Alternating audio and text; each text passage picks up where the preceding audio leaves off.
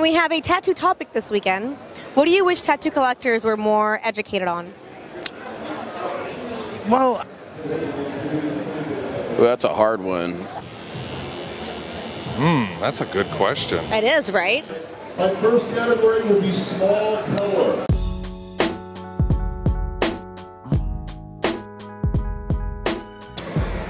Time. How do you mean? How like long the length a tattoo is going to take.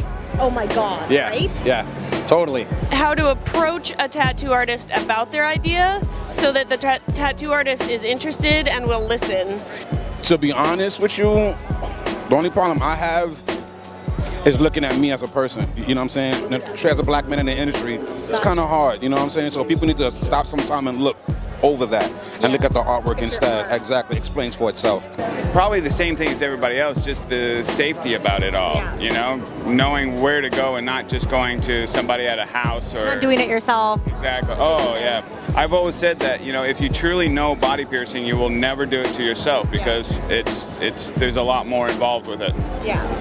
I wish they would stop acting like they knew everything about tattoos. Right? We just go, because then they're the ones starting to like give aftercare advice to like artists. I get it all the time. You're like, shut up, man. The difference between like styles, you know, you can ask anyone to do a rose, and depending on, you know, who you're going to, it's going to be a different looking rose, you know?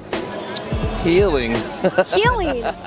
So important. But actually, most of the serious collectors are very in tune with their healing. Yeah, I mean, obviously, like what the person's portfolio looks like, you know, like, I mean, obviously cleanliness is a big deal, you know, like.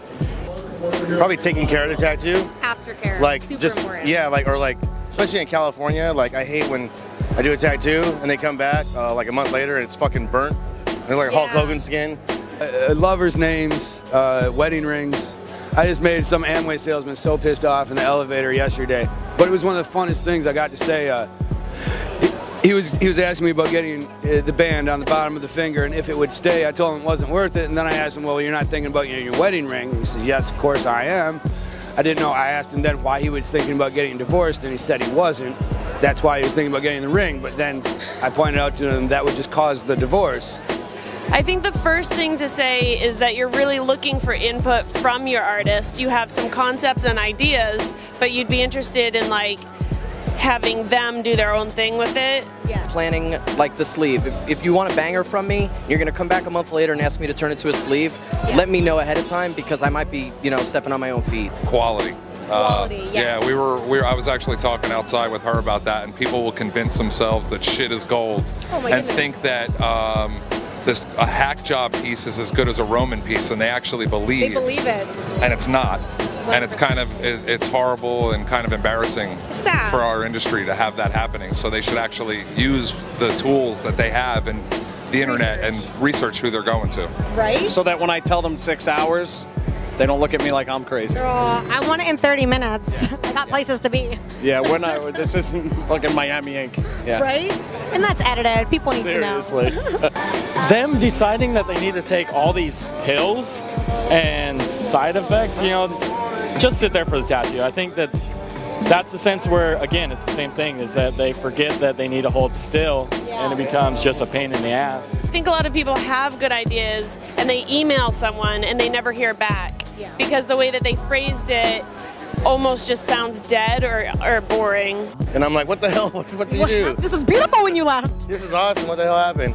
And they went straight to the river or the beach and burnt it. So that's the one thing I don't like.